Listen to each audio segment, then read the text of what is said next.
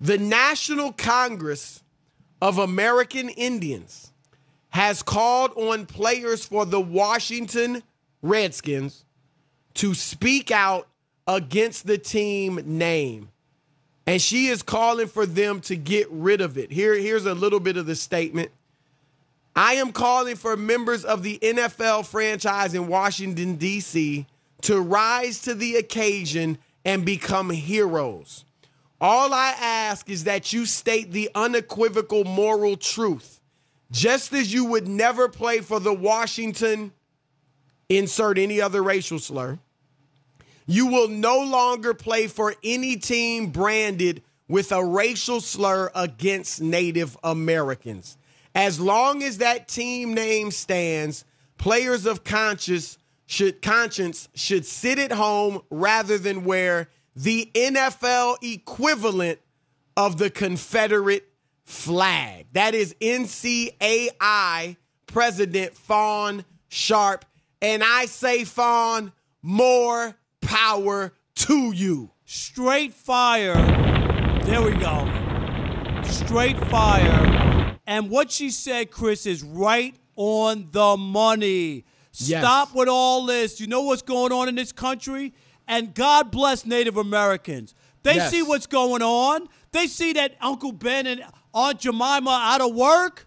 They see that the last Sambo's restaurant, Chris, name has been changed. Right. Why shouldn't they want to get involved? They stopped calling it, what is it, the Eskimo pie no more? Why not? It's time. The NFL. It's past time. Your $250 million is nice. You woke now? You really woke? Right. And you get it?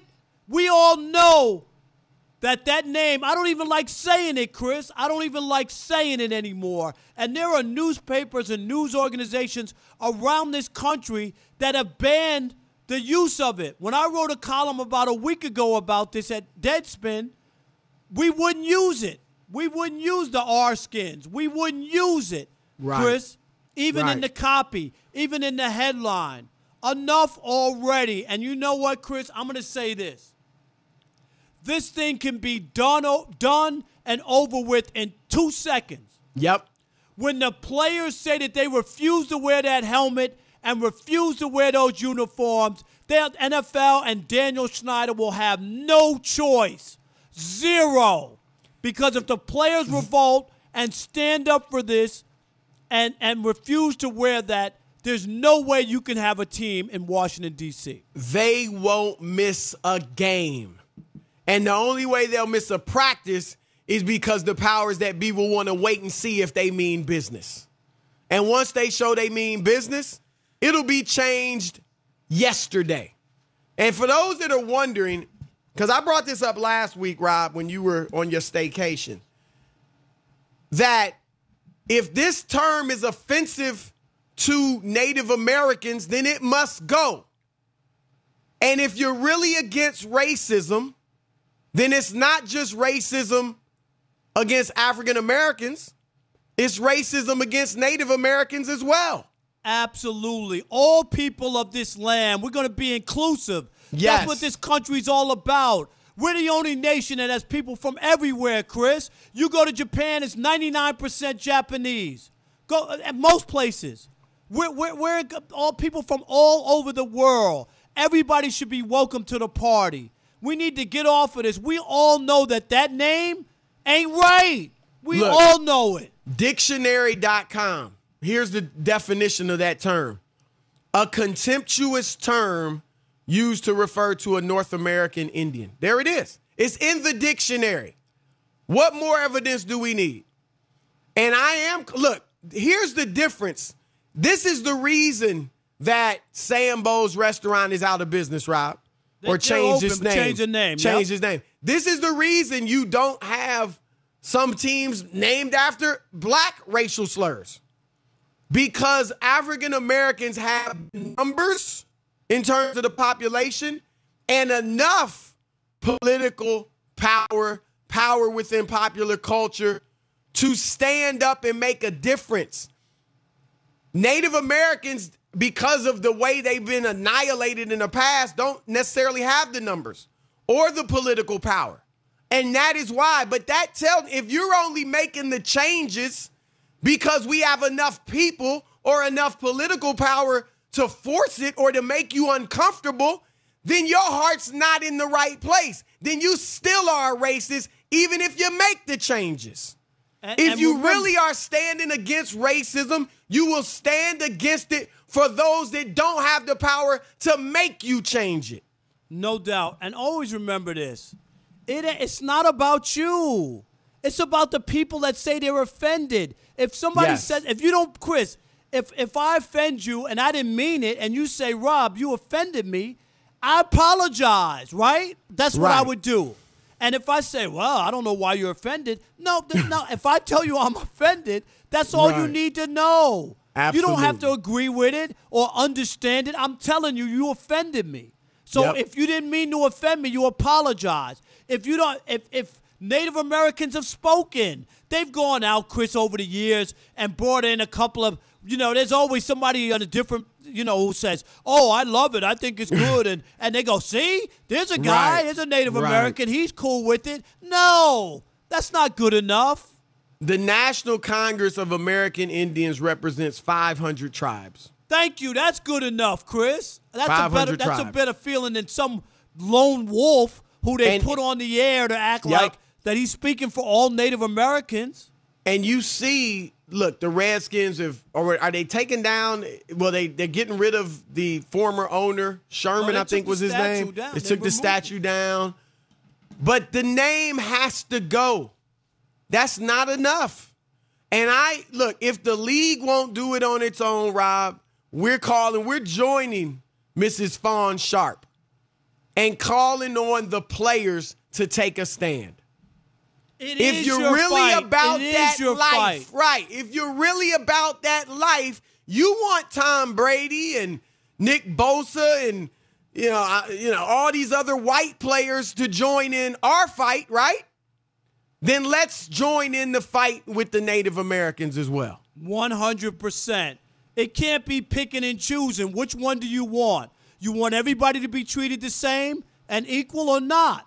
Right. Because if you don't understand it, and the players, hello, I want you guys, players, if you're listening or somebody knows one, tell them to Google what happened at Missouri and how much power the players who make no money, Chris, the coaches had their scholarship in their back pockets, and they stood up for what was right. And they got the president of the university and the chancellor to both resign within a week's time or whatever it was, a couple days.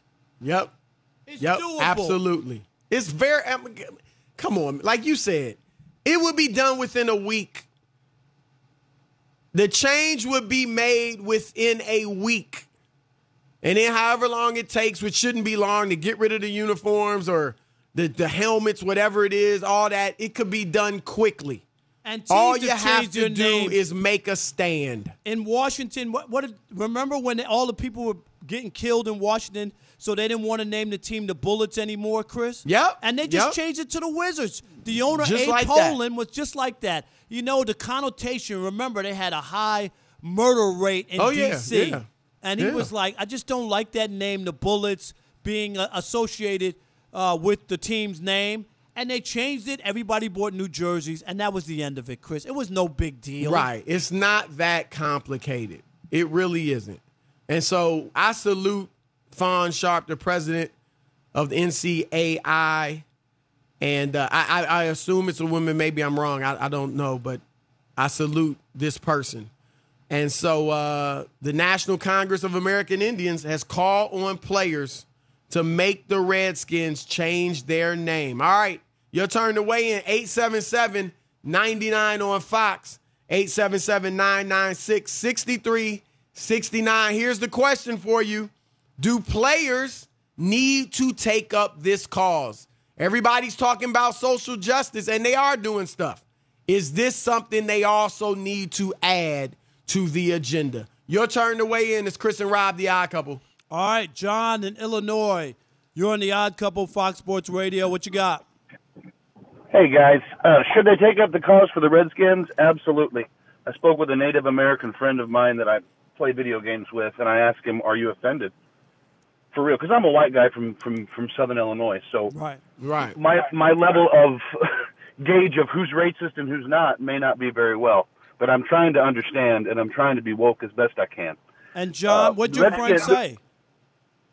He said that the Redskins is absolutely offensive, and not just because some dictionary said it, but the Redskins itself and the meaning behind it was a scalped Native American. Yes. That the white people were saying, look at that Redskin, because of the blood from what we had done. Right. And these atrocities. I think if you have to tell a person to get on board, then their heart's not in the right place. They'll get on board because it's the right thing to do. I appreciate the show, guys. Thank you. Thank you, John. Good call. And like you know, Rob, like we all don't. Some of the opposers of the justice are racist, and some are just ignorant of what's been going on and what the history of the country, really. Right. And just like we don't know everything about, I don't know everything about Native American culture by any stretch. Not at all. But that's why he took the right approach. He did, and he asked a friend of his. Yep. Just like, and that's where you find out if somebody tells you so. You just have to believe them. Why wouldn't you? Chris in Boise, you're on the Odd Couple Fox Sports Radio. What's up, Chris? How you guys doing? How you doing, man? So I'm taking.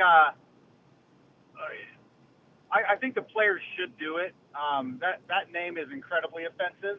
And I'm coming from, I'm a white guy in Idaho, but I think the cancel culture is getting out of hand, and this political correctness. And I think I do agree with that. Things are taken too far. Like I heard today that real estate agents are going to start calling the main bedroom a main bedroom and not a master bedroom because the term's offensive. So there is some stuff where I'm kind of in the gray. I draw a line on how far we take it, but Redskins is very, very derogatory. And if the only thing that they could be doing to have not changed it by now is being concerned over money, but if you rebrand and you relabel, you have merchandise sales. Right. Without question. You can make money on doing the right thing too. So I don't know why they haven't done it now. Chris, and no doubt about it. It's a good call. And the bottom, like you said, if they won't do it out of the goodness of their heart, then the players need to make them do it. No doubt. Dre in Michigan, you're on the Odd Couple Fox Sports Radio. What's up, Dre? Hey, what's going on, fellas? What's up, man? Not much, man. Once again, man, y'all brothers changing the world, man. I tell you that with y'all talk show, the things that you talk about. Thank you, man. Just to share experience right quick, man. Chris, you brought up last week about how when we having these discussions with people from other races, not to be offensive or be offended by it, but to try to relate to them. And since I listened to that, I had two of the greatest conversations with some coworkers, and to get a real understanding of what each person is thinking and going through. So I really do appreciate you for that. Thank you, man. I appreciate that. No doubt. But as far as the Native Americans, yes, they should stand up for them. Because if anybody has comparable to that genocide that was committed against them is African Americans and Native Americans, because we've both been through it. And you can't have somebody stand up for you, but you not stand up for them. It got to be right on all sides. No and like doubt the first caller, I talked to a Native American. I don't even use the term Indian no more, because after talking to a Native American, he told me how offensive that was. I don't even allow my kids to say it. You know what I'm saying? We say Native American because that's what they are. Dre, you know what's funny is you say that. I remember being in the bank. I'll never forget. This is 20 years ago. I was in the bank, and a little kid came over, and he gave we were standing in line. This was a long time ago to cash your check. Standing in line, he was a long. This was like over 20 years ago, and the kid came over. It was a little kid. He gives the guy a nickel that he had. He gave the kid a nickel. And then, the kid gave the man a nickel. The man held on to it. The kid came back for his nickel, asked him for his nickel back. And I'll never forget, it was a white kid and white mother, and I'll never forget, the mother said to him, and I remember how much it hurt me just standing in line to hear it. She said, Billy, don't be an Indian giver. Yep. You gave that man a nickel. And I realized what that meant. Do you know what I mean? And she said it like off her tongue, without even thinking about it. That's exactly what it was. I remember that term growing up as a kid and probably saying it myself, not knowing, you know what I mean? What it really meant. Yeah, that was just a part of what we, people grew up saying, but you're right. And But you got to get rid of that stuff. No doubt. You got to get rid of that stuff. Mark in Sacramento, you're on the Odd Couple, Fox Sports Radio. What's going on, gentlemen? How you doing? I'm good. The three callers right before me, I'm just going to echo what they said because they hit it perfectly on the head. They expressed it very well. I just want to add one of my own personal to it. First of all, yes, the players should do this. And I agree with Rob. They got a loud voice because if they don't play, those owners will buckle. Man. I agree with Rob. Seconds. Yeah, I agree. Immediately. Yeah. And the last point I wanted to make on my personal was that they're the original Americans. They were here first.